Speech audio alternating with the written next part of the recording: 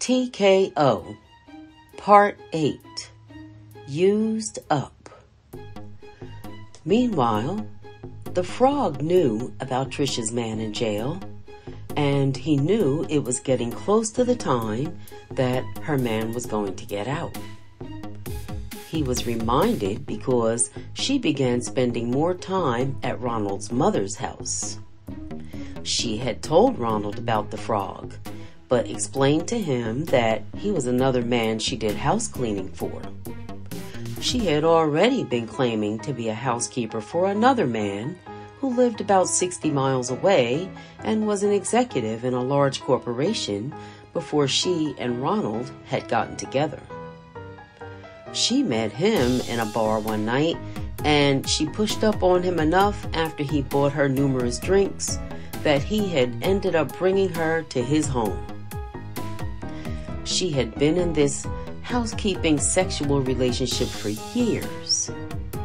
After a while, the relationship became more about her housekeeping duties, and she began going there to wash his clothes, change linen on his bed, clean bathrooms and whatnot while he was at work.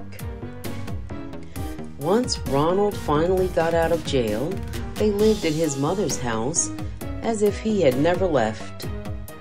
The frog was particularly put out over this and was begging her regularly whenever he could get to her. Since Ronald had nothing, she easily convinced him to allow her to see the frog and the other guy so that she could clean their apartments for money. Ronald knew in the back of his mind what was probably occurring between her and these men, but he decided to go along with the housekeeping story and considered it necessary until he got a job.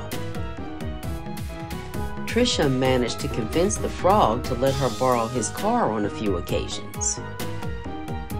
Sometimes she wouldn't return his car to him for days, and he would be furious because he would end up taking the bus to work.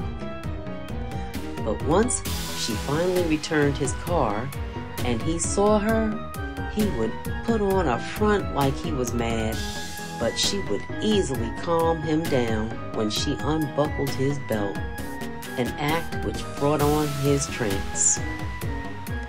She began taking the frog's car to pick up Ronald and take him with her to the executive's house.